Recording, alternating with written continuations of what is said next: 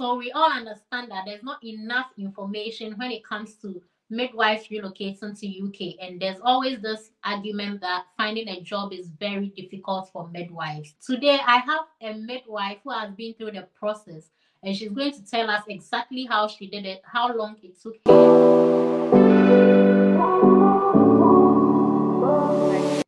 2 weeks, or I think between 2 weeks to a month after I met her. Luckily for me, I got an interview after 45 applications. Hello and welcome back to my channel. My name is Bridget, a UK registered nurse. I dedicated this channel to helping you on your relocation and immigration journey, but I am not an immigration officer or consultant, neither am I an employer. So everything I talk about is based on research and experience, all right? Everyone, this is Gifty, the midwife I talked about, that she's going to tell us everything about the midwifery process. Hello, Gifty, and welcome to our channel. In fact, we are happy to see you. So, sweetheart, tell us about yourself. Hi, Bridget. Thank you very much for inviting me on your channel. I'm very delighted to be on here. So I'm Gifty, a midwife in UK. I arrived like a few months ago. Kind courtesy to you, of course. Thank you very much for that. So the experience has been okay so far. Okay, great. So what were you doing before you arrived in UK? So I had finished my service and I was just applying for a job. I think I went for my IELTS tuition and then I wrote the exams. Then I went on to do the CBT and then I started applying for jobs. Right. But were you working back in Ghana? Yeah, so I got frustrated at a point because it was my intention to just move here after service, but it looked like it was not possible. Like moving here was not possible for me. So I just decided to look for a job whilst I do this alongside. Gifty has already made it clear that the job search was frustrating. That's interesting to note. Okay, so during NMC registration on the UK website, how did you go about your registration? How do you register as a midwife to differentiate from adult nurse? Okay, so first of all, I registered with the NMC UK online, and then they had to verify from NMC Ghana that indeed I'm a midwife in Ghana. So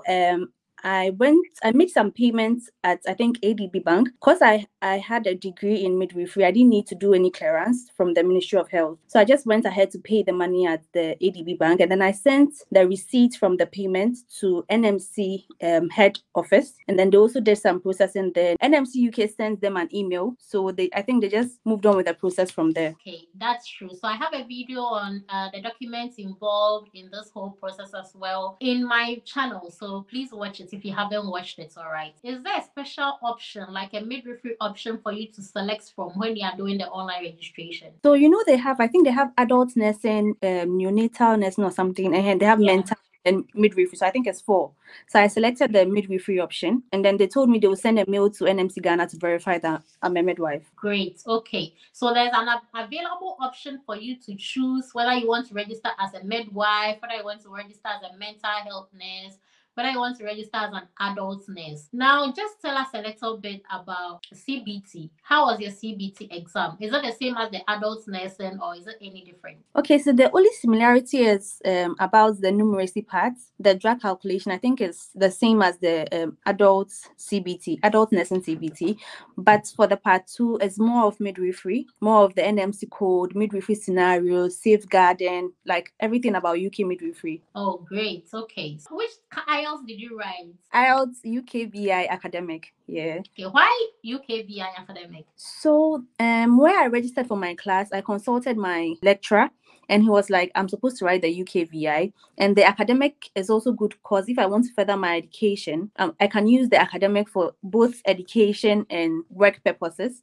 But if I am to write the general, I can't use that to work in for academics in UK. I can only use it to work.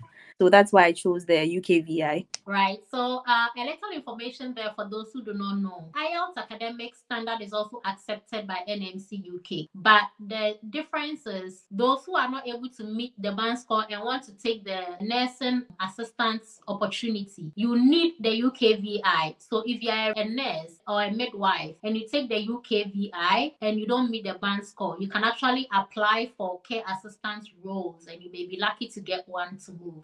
So that's why a lot of people are now registering for UKVI. But we all know it's quite expensive than the other one, the standard one.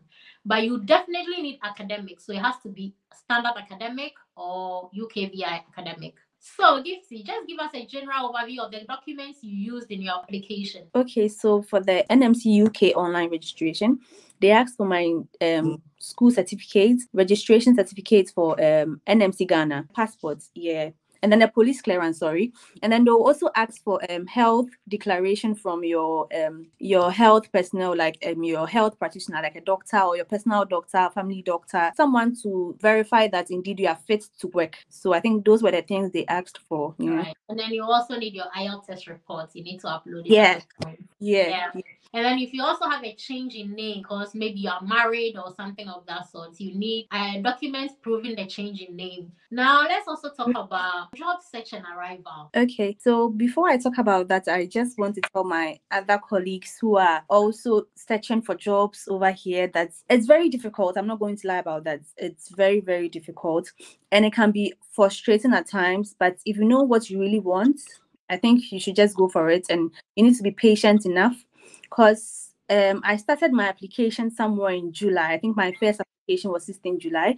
And before I started applying for the jobs, I was watching YouTube videos. Some people were saying they did about 210 applications before they had an interview. You know, like most of them had done over 100 job applications before they had a chance for interview. So I was in for that. So I started applying for jobs. I looked for how to write my supporting statement, because you need a supporting statement for the job application. And I used NHS Jobs and then Track Jobs site. I also used LinkedIn, but I wasn't so active on LinkedIn. So it was basically the Track Jobs and then the NHS Jobs. And it looked like I was really doing nothing until I met Bridget, because she actually helped me to save my documents the right way, to change my CV, because I think my CV was like 3 pages, but she helped me to cut it short, and she helped me with the job search as well, because I was just looking for band 6, like anything midwifery, I'll just apply for it. And I didn't know like I really had to look for like a particular band. I just thought I just had to apply for like, if it's midwifery, then I qualify for it. So I think meeting her was an eye-opener, because I got to know the exact things to apply for and how to structure my supporting statements to catch the recruitment team to shortlist me for an interview. So, and 2 weeks, or I think between 2 weeks to a month after I met her, luckily for me, I got an interview after 45 applications. Yeah. That's great. Oh, anyway, I'm glad I was able to help. But well, You did. We actually met under weird circumstances. There was a referral from a friend, I think. Yeah. Okay, yeah, so that's it. Before you start, or before you put in applications and start getting frustrated, get the right information. Like, do your research, know how to put your things together, like know how to structure your application forms. And I have a video on job application tip, but because I streamlined it more to nurses, other people are not watching it. And I also have a CV format for teachers on my channel as well. And the nurses are not watching it. The midwives are not watching it because I mentioned teachers. But I mean, it's more of understanding the concepts and the things to put in there rather than doing the exact same thing. Because even the teachers, I'm not expecting them to do the exact same thing. They should just revamp it, like look at what I have written and use it to develop yours. I'm swollen-headed in a way. Okay. So in all, how long did it take you from the time you started your preparation till arrival to UK? If I'm not wrong, like 4 months or 5 months. Because like I mentioned, I started in July and I was called for an interview in September. So my interview was on 30th September. Yeah, after 45 applications. Congratulations, well done. Just for my colleagues to know, like every part of this journey is so difficult, like it's like a daunting task, because you move from one obstacle to the other. Like IELTS is not easy to do, then you move to CBT, then now interview, so you'd have to go and look for questions, like practice.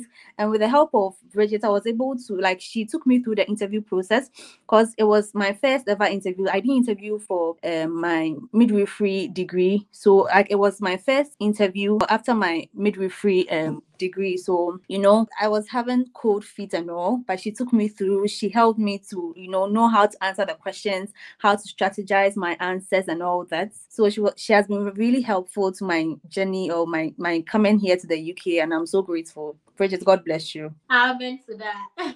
Yeah. I'm not taking the credit entirely because, I don't know it all. But I think it was God's time. All right. So Gifty, thank you so much for the insights. So those of you who are not watching my videos, please watch my videos, okay? All right. Watch my videos and then try to learn a lot from what I say. Now, tell us, how is the midwifery remuneration? I mean the salary. How is it? Is it worth going through all the stress, do you think? It is. It is, because one of the things that really pushed me to come here was the money, and I don't regret coming here because I think the money it's quite good. Even now that I'm taking a band 4 salary, it's even better. It's good. So I think the money is good here. Okay, so you are working at a lower band now and then later move to a higher. Because I don't have my PIN, so I'm working as a band 4 for now. So when I get my PIN, I'll be upgraded to band 5. Okay, all right. So what about the OSCE experience? I know you are done with OSCE. How was it? How was the training? How was the exam? What are some of the things people out there should expect to be asked to do during their OSCE? Okay, so luckily for me, my trust trained me for the OSCE. So since I arrived here, I was just training for the OSCE for like a month or two before I went for the main practicals. And it involves 10 stations. So the normal API, which is the same as the nurses, so assessment, planning, implementation, and then evaluation. So for the assessment, you'll be asked to assess a pregnant woman like at the antenatal stage. So from head to toe, you check her vitals, you do an abdominal palpation, all that, and then you assess her on a MEOWS chart. We have something called a MEOWS chart, like the TPL's chart we use in Ghana, but it's slightly different here. So you assess on that and then you give a differential diagnosis, like just basically it. Then with the same woman, you are going to plan her care. That's the planning. And then the implementation, you are going to administer medications that has been prescribed for her. And then the evaluation is when everything has settled, like the pain or whatever she came in with has settled, and you have to transfer her to the community for continuity of care. So that's just for the API. And then you'd have to do 2 emergency stations. It's 8 minutes for each. So it can either be postnatal, like, all those obstetric emergencies we have, like postpartum hemorrhage, shoulder dystocia, or sepsis, those obstetric emergencies, but according to UK guidelines. So that's what the training is for. So how it's done over here. There's a criteria that they use to mark. And then you do something called a link station. You deliver a woman and then you assess her baby, or you do a postal check and then you assess the baby. So that's maybe because I've not searched, but I don't think I've found enough information about the midwifery OSCE anywhere. Maybe because I've not searched, right? That's good. So everything you do in OSCE is also related to midwifery, just like the CBT. Everything is midwifery. There's the only thing that is similar to the nursing is implementation, I think, because it's the same patient, but everything is midwifery. Gifty, thank you so much for today. In fact, I'm more than happy to have you on this channel, and all the accolades and praises and thanks, I receive them in Jesus' name. You deserve it. And I'm hoping this video also comes to help someone, give the person motivation and encourage this person to also push. Have you got any last words for us? Any advice for us, please? Okay, so I just want to tell everyone who is still trying to get here that they shouldn't give up, because giving up is never an option. Trust me, it's going to be very difficult.